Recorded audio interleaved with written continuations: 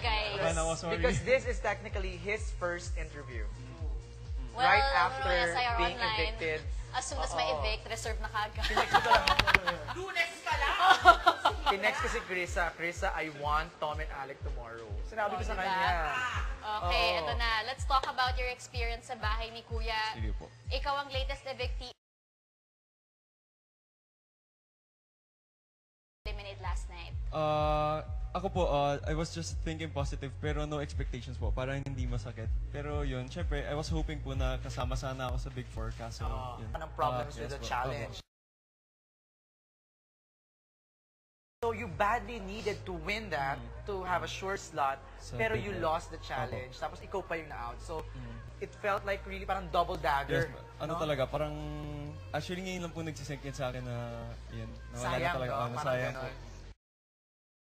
So, What was the first thing you... Alec, parang nagkaroon ng dalawang instance na parang ikaw yung medyo parang physically, parang medyo hirap ka sa physical challenges. I saw that yung flag racing. Tama ba ako? And then yung holding the crate, the inclined plane. Yung... Hindi naman po. Okay. Sabi niya, patay gutom. Di ba mga ganun-ganun siya? Sorry, tumatak talaga siya sa isip ko. Pero ito, marami naman kinikilig sa naging extra closest ninyo ni Jai, one of the twins.